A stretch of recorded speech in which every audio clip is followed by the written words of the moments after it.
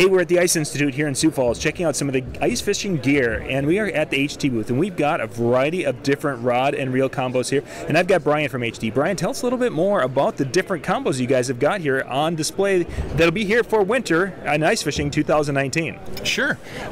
Basically, we have actually multiple different kinds. Most come with different handles for different action. If you're fishing for bigger fish like walleyes and northerns, we recommend a longer handle. If you're looking more for panfish, you're looking for a shorter handle. These are actually perfect. This is our Addix Pro XT. Comes with the Total Touch technology, where, as you can see my hand right here, I'm touching the top. That goes right through your finger. You can feel it all the way into your hand. Set the hook, you're good to go. Yeah, that looks like a very, very sensitive rod there you got. Oh, it's very sensitive, very sensitive. If you touch, just barely touch the tip, you're feeling it right through your finger, right into your wrist, right into your arm, and your natural reaction is to lift up. Very nice. And what kind of you mentioned panfish and such, what kind of line would you put on that if you were going to spool it up? I would probably go with 6-pound mono. Okay. I prefer mono from Suffolk. I like that mono just because it doesn't, not a lot of memory. It does stretch a little bit, so if you get bigger fish on, your line's not going to break. Very nice. Now you mentioned, let's go back to the walleye and the pike rods. You mentioned they were over on the other side, I think? Oh, sure. Yeah, we have several actually. One thing you're going to want to look for is if you fish inside of a shack, you're going to go with a smaller guide.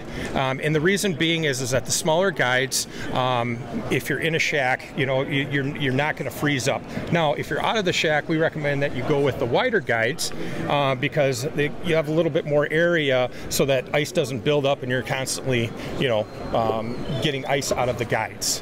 So with the more of a panfish rod, you're recommending like about a 6-pound test. Now, when we get into tackling those northern and some of those walleye, what would you recommend in that? I would probably go to 8 to 10. Okay. Yep. 8 to 10 mono, or you can always use braid too. It doesn't have to be as sensitive with larger fish as you do with panfish. So I would probably go with a 8 to 10 mono and a 8 to 10 braid, and you should be fine. Now I see 3 different color of reels here. You've got a blue one on the right here. We've got a silver, and on the other side we have a black. What really is the big differences between the different reels on the rods? There's not a lot of difference. As you can see with the ice blues, this one's made out of a foam. Here with the fly reel, this one's a foam slash cork combo, and then you have the all cork handle here, and it's a matter of feel. And cork's a little bit more expensive, so those rods are going to be a little bit more expensive than the foam handled rods. To me, it's pretty close into what you feel with the bite.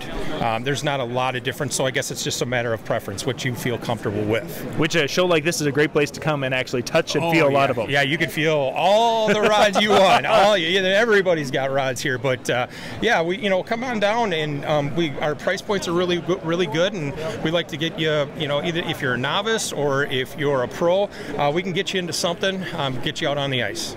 Brian, if people want to find out more information about the HT line of ice fishing devices, where can they go to check those out? They can go to htice.net, and that goes right to our website. That sounds great. We'll put that link in the description below so you guys can check it out. We are at the Ice Institute in Sioux Falls, South Dakota.